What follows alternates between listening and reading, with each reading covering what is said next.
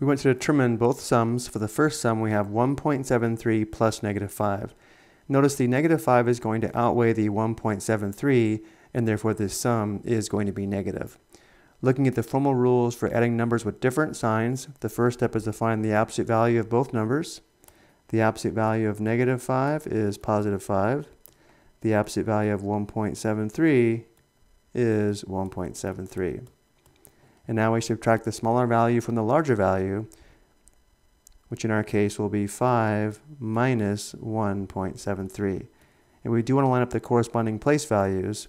Notice the 5 and the 1 are both in the 1's place value.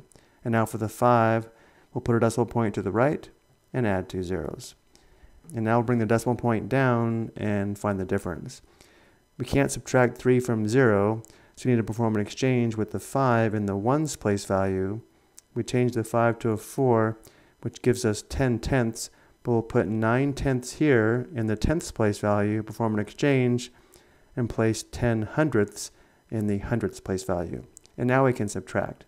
10 minus 3 is 7, 9 minus 7 is 2, and 4 minus 1 is 3.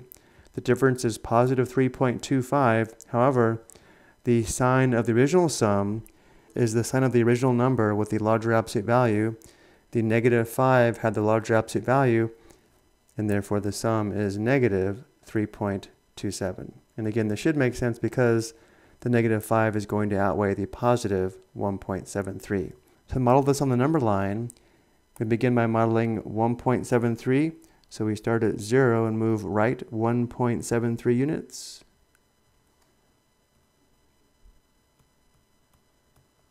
And then because we are adding negative 5 from here, we would go left 5 units, which does bring us back to negative 3.27.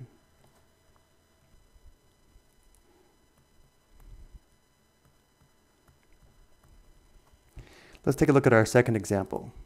Here we have 7 plus negative 3.51. For this sum, notice how the positive 7 is going to outweigh the negative 3.51, and this sum will be positive.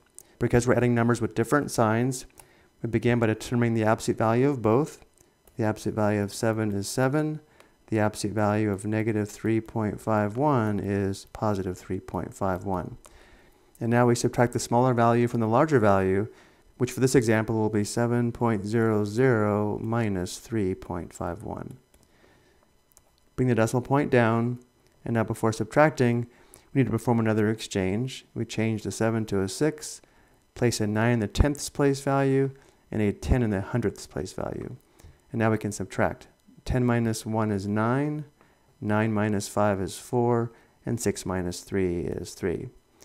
This difference is positive 3.49, and because the positive 7 had the larger absolute value, the original sum is positive 3.49. And let's model this on the number line. For 7, we start at 0, move right 7 units. And then because we are adding negative 3.51 from positive 7, we move left 3.51 units to approximately here,